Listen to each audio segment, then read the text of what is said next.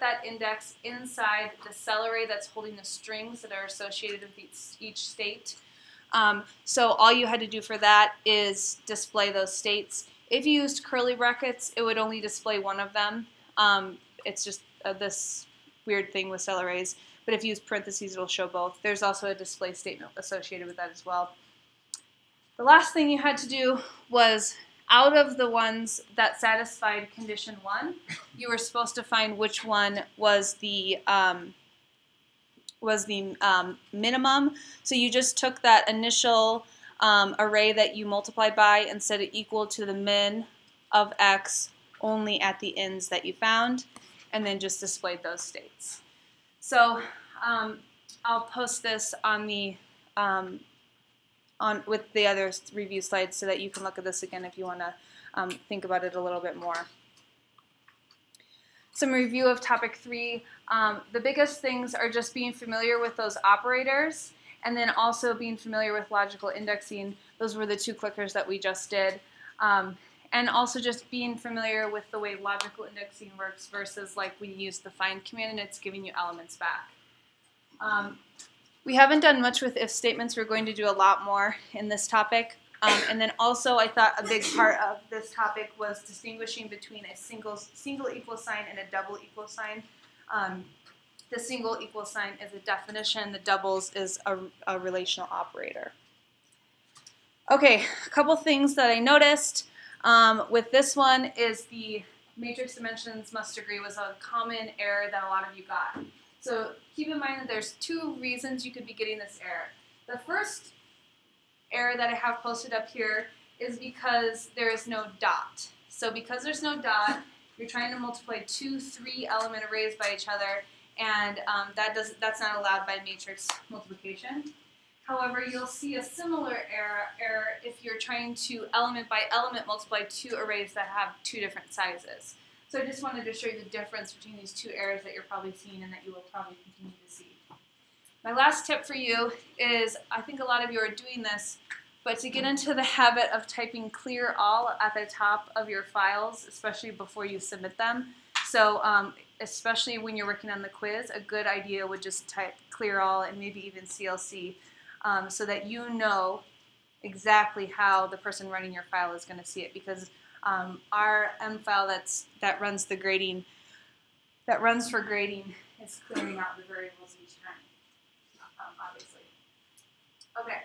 Do you have a program that grades those quizzes? Or do you hand grade it?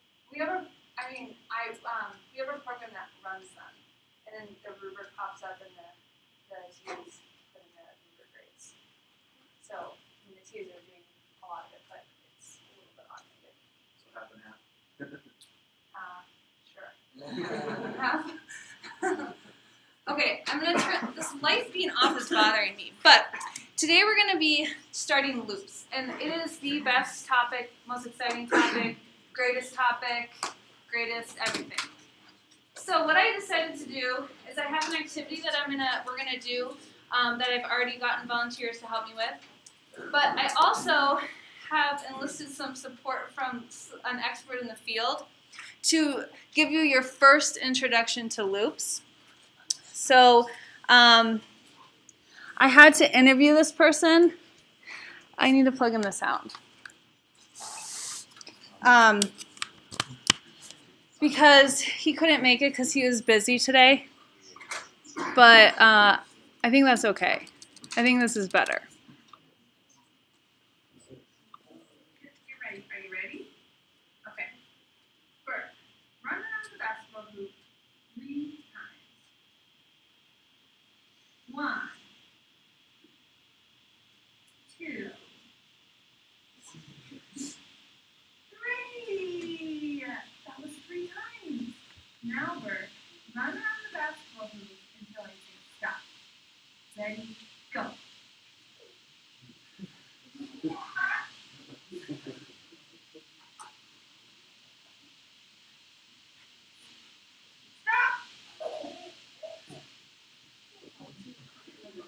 Okay, so this is my son Burke, and he just demonstrated for you the 2 kinds of loops that you're going to be learning. So the first type of loop that he did is called a for loop, And the second type is called a while loop. And he did it. He did it. He's 2. So you can do it too. Oh, he's gonna be so proud of himself that he got it. Technically, this isn't exactly what the loops do, but not technically, it is exactly what they do. So what I'm going to do actually from now on with my notes is I'm going to do them in the MATLAB M file, because then I don't have to switch back and forth. So a for loop is the first kind that Burke demoed for you. And so let me just actually give like a quick summary of the different types of things we're going to cover. So we're going to do for loop, while loop, and an if statement at the end. I just want to show you some nested into some loops. Okay, so the for loop is what we're going to start with. And the point of a for loop is it runs a set of commands a predetermined number of times. So Burke showed you that. I asked him to run around the hoop 3 times, and he ran around the hoop 3 times. Now, he actually can only understand the concept of 3 right now, so that was what I was limited to, but the computer is able to do it any number of times. He can count to like 50, but he doesn't understand what any number above 3 is. He was even a little bit unsure there, as you noticed. So all it does, people get overly complicated with for loops, but all a for loop does is the structure of the for loop is you create a for and an end wrapper, and anything inside the loop is the set of commands. So anything between the for and the end will be run however many predetermined number of times you say that it should run. So the way that the syntax for telling the loop to run is actually written as an array. So typical loop syntax is to use the I variable to indicate the index of the array, or the index of the loop, or the variable for the array. And I think this is probably the most confusing part of a loop, is that you have this array next to the for loop to indicate how many times. So all the loop will do is it will execute the loop for every element of the array that's up next to the for.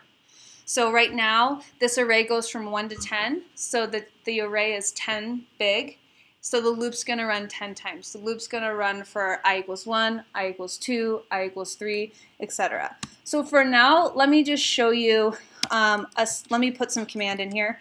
So I'm going to put a display statement, because that's what we're really good at right now, is display statements. And all I'm going to do is run it. And you can see that all it's going to do is execute that command 10 times. So that's the simplest way to see it. I can also print for you the index I. So I is going to start out as 1 and it's going to end as 10. So now it's going to print both the index and the display command that I executed. So here you can see that it's just doing 1, 2, and then a high in between every other one, or every one.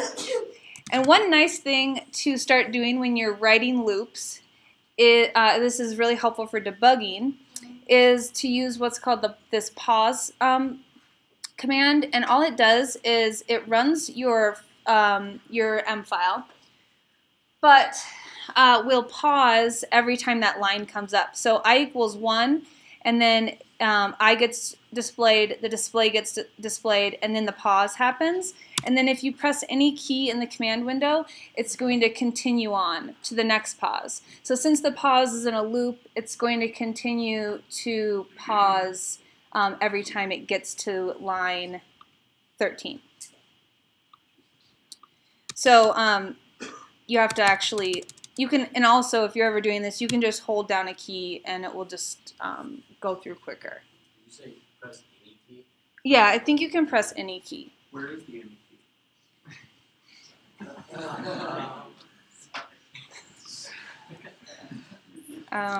It's any of the keys.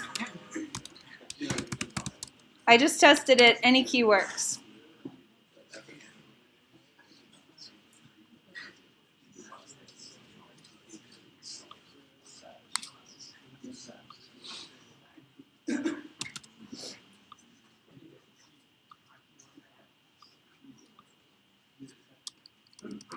Okay, so now we're going to look at some other ways to use loops. Now keep in mind that it takes a while to get used to all this control flow, so we're going to just see a couple different ways that you can use loops, but you're basically going to be using them in every assignment that we do from now on. So I'm going to show you some uses for things that you've already done. So the first thing we're going to do is we're going to use the loop to define an array.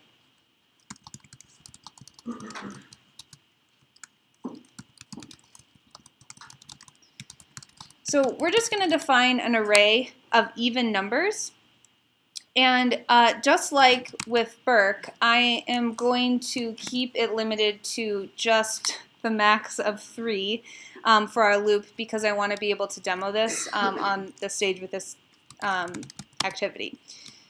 So method 1 that I'm going to show you, and I'm going to both show you it I'm going to program it, and then we're also going to do this little thing up on the stage here. So the first method is using a loop to define an array without pre-allocating the array before.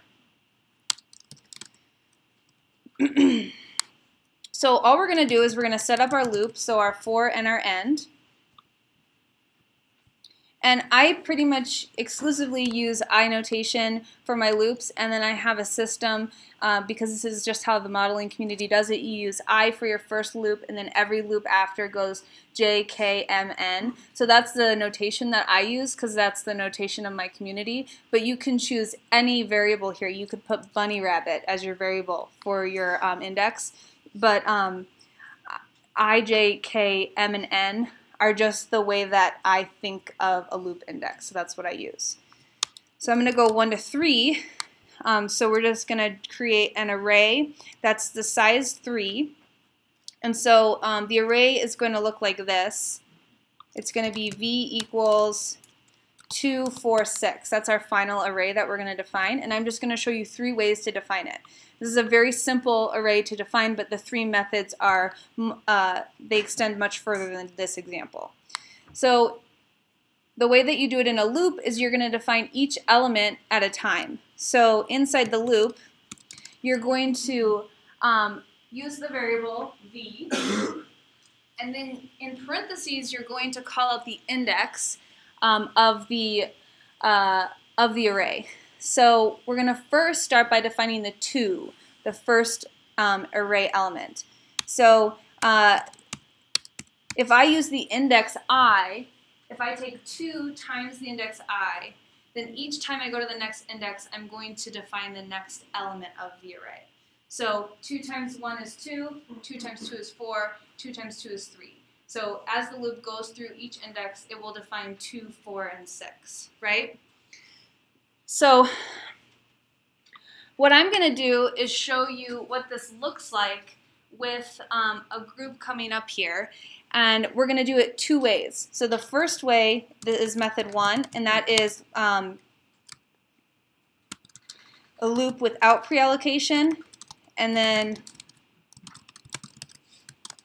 the second way is the loop with pre-allocation. So with pre-allocation, you're going to, before you define the values in the loop, you're going to pre-allocate v with zeros. So I'm going to create the right size of the array, and then I'm going to, in my loop, have the exact same thing. But visually, when we do it up here on the stage, you're going to see how different that is for the computer and why you have to pre-allocate, but you also see a little bit about how the loop is actually functioning, computing. And actually, I'm going to have the volunteers, I'm going to have them also show it this way as well. So the third way is vector notation.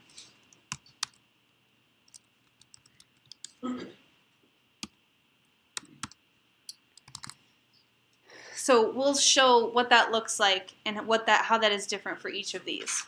So if I could get my volunteers to come up.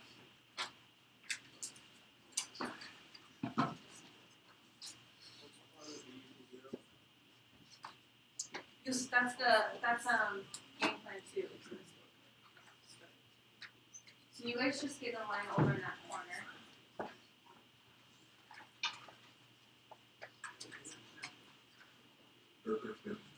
Okay, so I'm going to be the for statement, and so my for loop is I equals 1 to 3.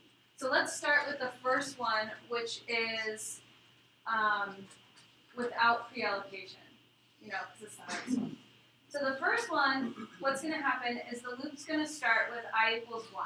So that's the first time the loop runs. I'm going to have the first, each of these people are representing like a space in the computer that's going to hold this data, okay? So when I run this loop, I'm going to bring in my first piece of data, so come in, and I'm going to have you define what v of 1 is. No. It's 2, so write 2 on your board. And then step back into storage.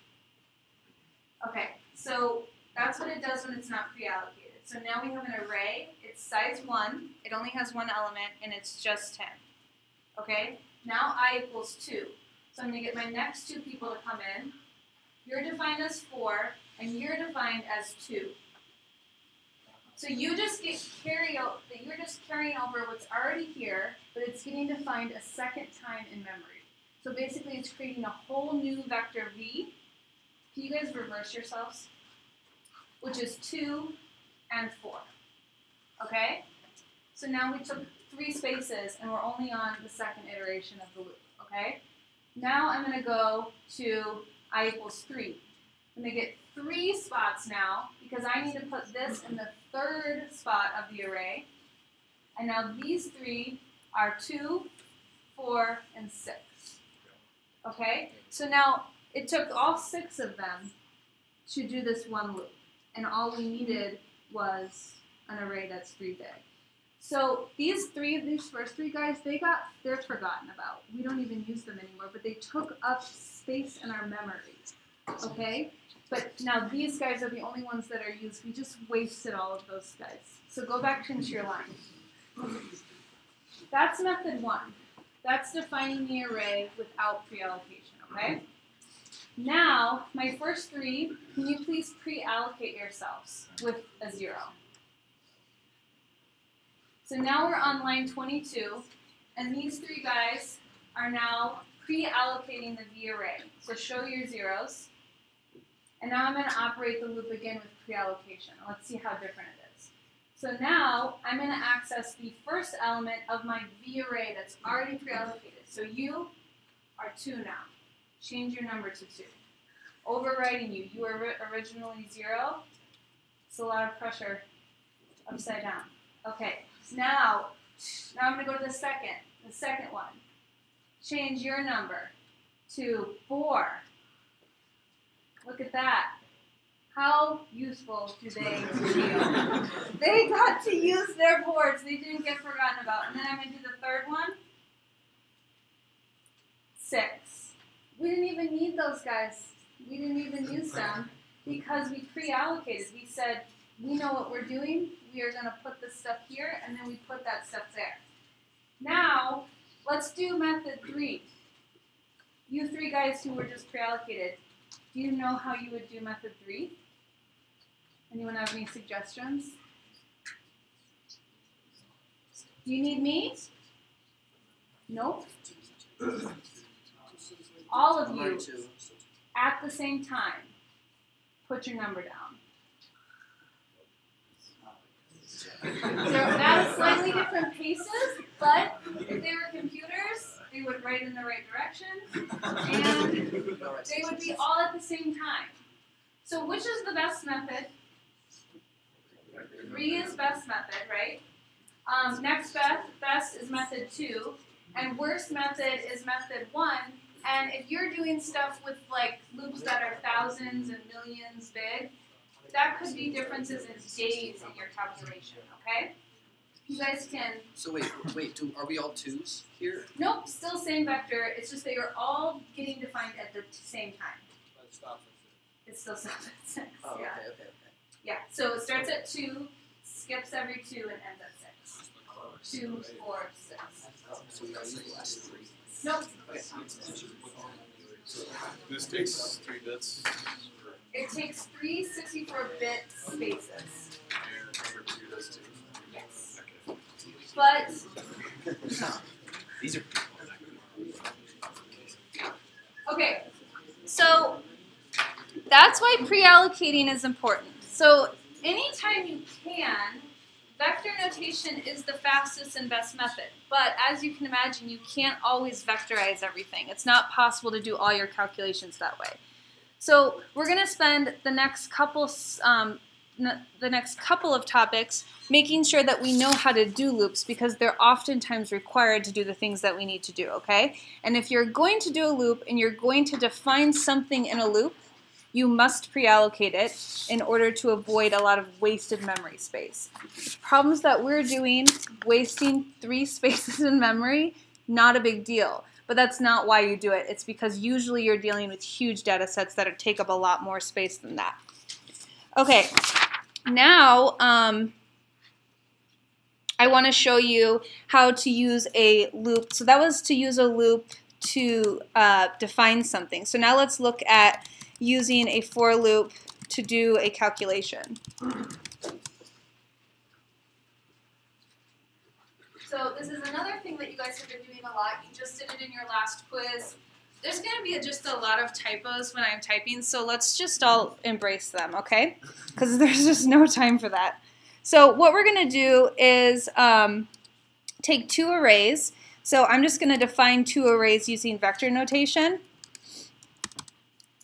So I'm going to make some pretty big arrays and show you what that will look like. So I'm going to define an array P and an array Q.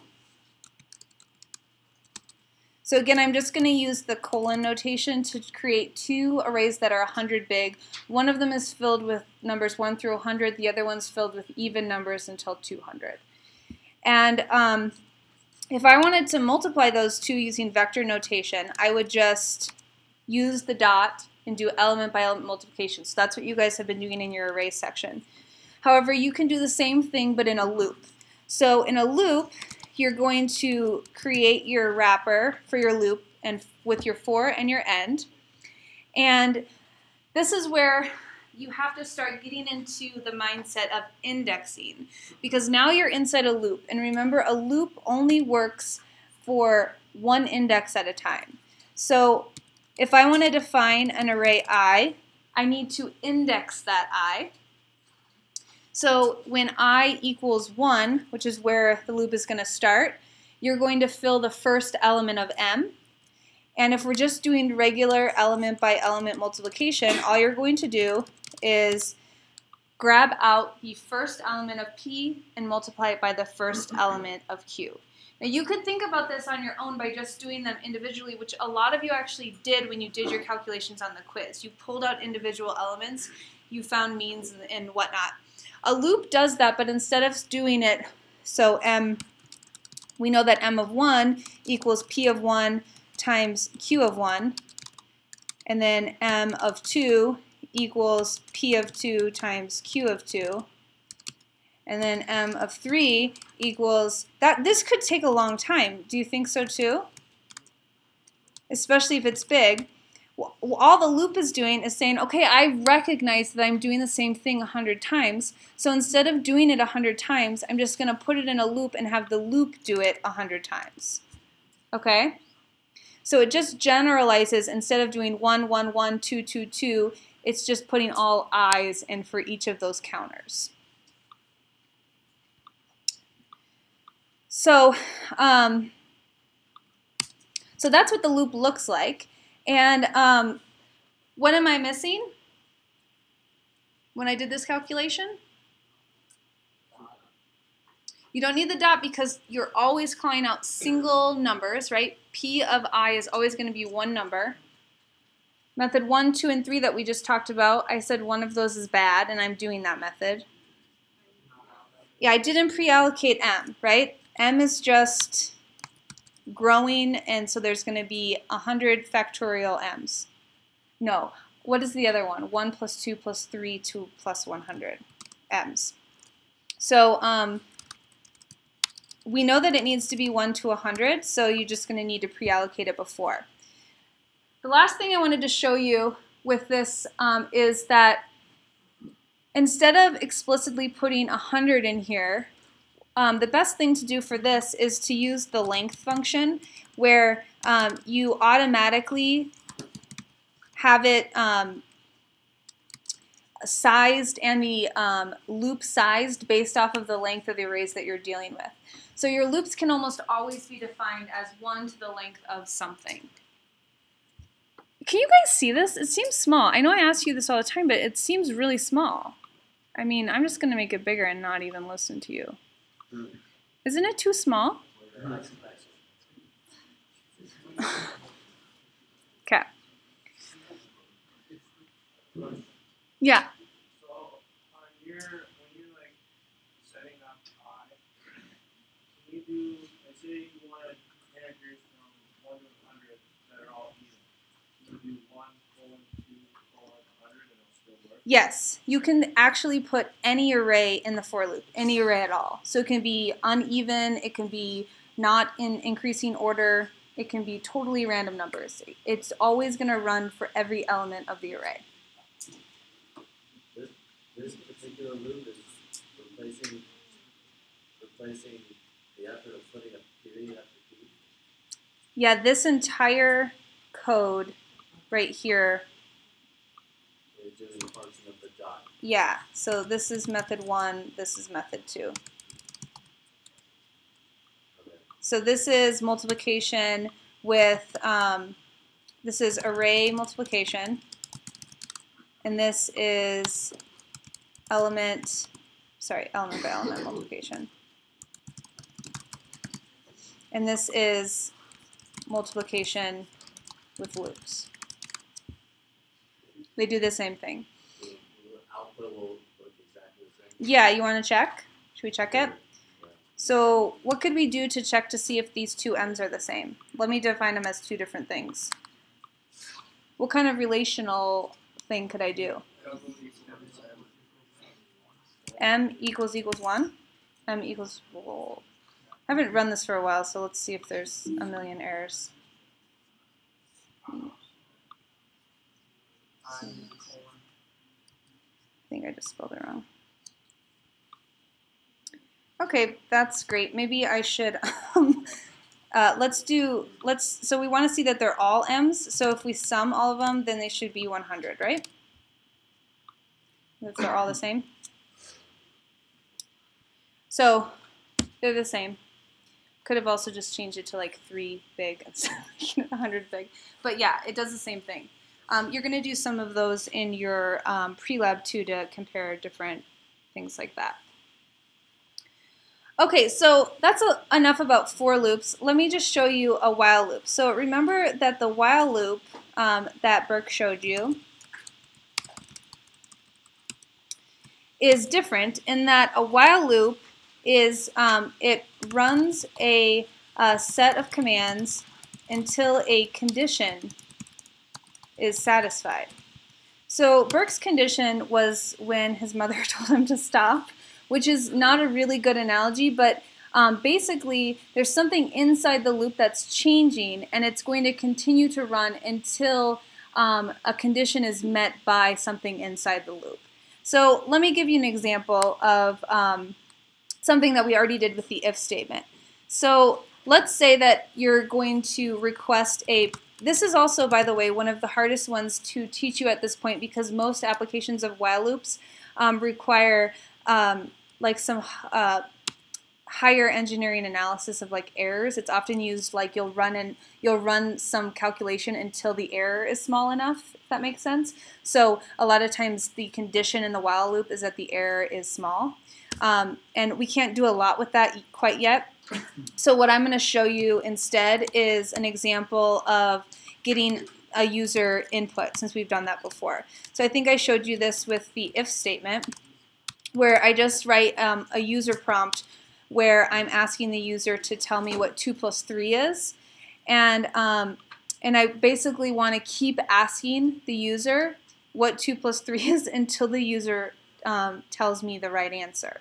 So what you have to basically do is write a condition up here, and the condition, the trick is a while loop condition is a condition that that the while loop runs as long as that condition is true. So often it's the opposite of what you want to think about. So we want the user to put that x equals 5, right? But if the user puts x equals 5, we actually want to stop asking them. So the condition is actually you want to keep running the loop as long as x does not equal 5. Once x equals 5, you want to stop the loop because they got it right. So you always want to kind of put the opposite condition that you're trying to get usually. So let's run this one. And let's just see how it works. And I'm actually going to, I'm just going to do that. So it's prompting. I'm going to put 6, 2, 8, 6, 5. And then it stops. And you can have some other conditions in there that congratulate or make the person feel horrible that they didn't get it right.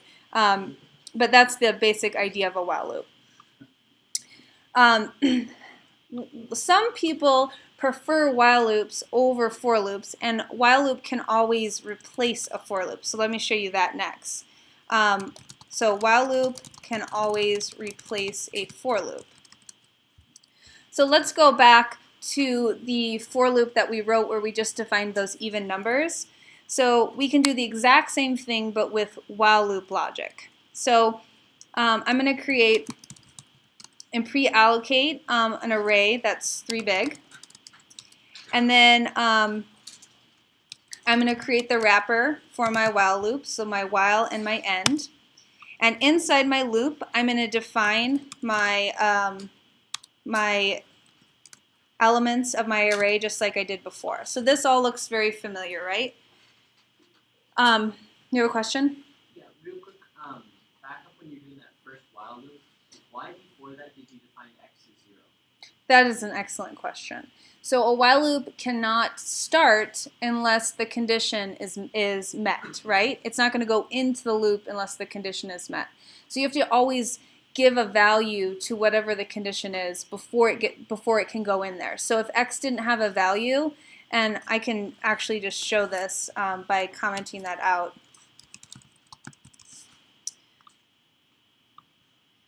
So if I didn't have a value, I would get an error on that line saying it doesn't know what x is. So not only does it need a value, but it needs a value that satisfies the loop. So you would not want to start the value off at 5 because then it would never go into the loop. Another question? If the user inputted 0, what would the output of that? Because if it's x is so for 0, it's still. Because 0 is still not 5. So the condition is that x doesn't equal 5. So you put 0 into x, it still doesn't equal 5, so it's going to keep going. You were thinking now 0 equals 0. So can you define x as 1 instead of 0? Yep, you can, in this case, you could define it as anything other than 5 to get it started. Yeah. And you're going to have to do this in Lab 4 when you do the root finder. You're going to have to not put the root in as the guess, or it's not going to run either. Any other questions about that? Okay, So here we're doing the same thing. We pre-allocated an array, and now we're going to go ahead and fill each element with 2 times the index. But the difference is that you don't have a predetermined array here in the while loop. Instead, you have to put a condition. Okay, so the way that you can do it that works out to be the same is you can initialize your I as 1, and then you can say, I want my loop to run as long as I is less than or equal to 3. And then what do you have to do inside the loop? Yep, you have to advance I. And this is something we're going to do all the time. It's called a counter, or it's a index tracker.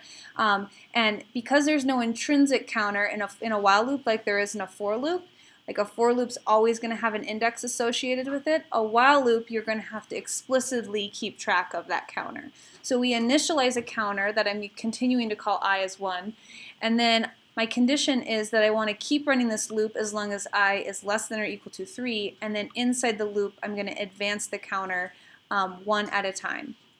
So this will give you the exact same array as when we did it with the for loop.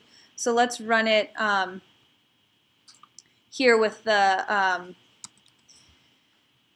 index suppressed. So here what you can see is I unsuppressed this line that's doing the counter, and the last one is 4 because it advances to 4, but then 4 never gets used because then 4 makes it so that the condition is no longer satisfied, so it stops. But if I print out W, W is the same as it was with the for loop. So I've actually worked with a lot of people and students who just prefer while loops in general because they just make more sense to them, because that array in the for loop is just doesn't work in their brain, you know, like that array just doesn't have enough substance. And this makes more sense to them, that you just have a counter that you initialize and then that you advance inside of the loop. So basically a while loop completely replaces the need of a for loop. In this case. Do you have a question? You didn't like that I said that. So why are we doing a for loop?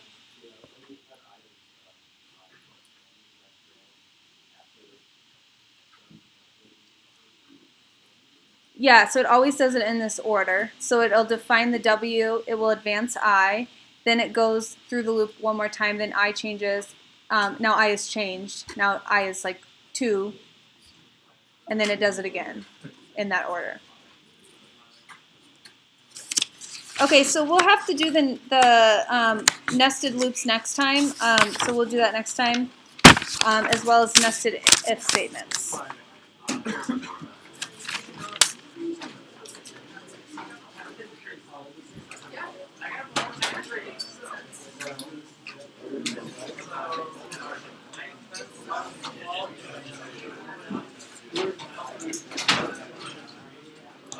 So if you do, let's say you have 2 while loops in a row, and you have a as the last value, Yeah. so you have to define it as 1 again if you want to. Yeah, reset the counter. Okay. And then I'm just curious for the first method where you Didn't don't, pre-allocate? yeah, does it like take that array, throw it away, and kind of copy it, then put another one in? Yeah, it throws it away, but that space is still in memory. Okay. So it it takes up the memory, so until you rerun another M file, it's still there. okay. But it's not associated with that variable anymore. Okay. Make sense? I just had a quick question. What happens if you put a semicolon at the end of that while line?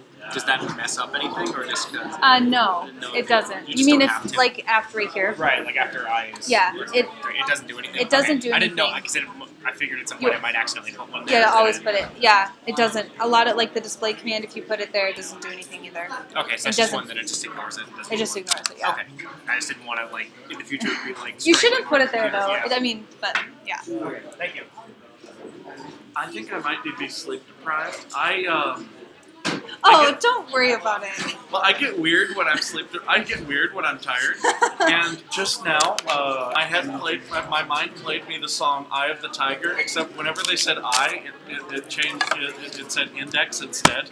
Wow, The index of the tiger. it's really working then. It's in your head.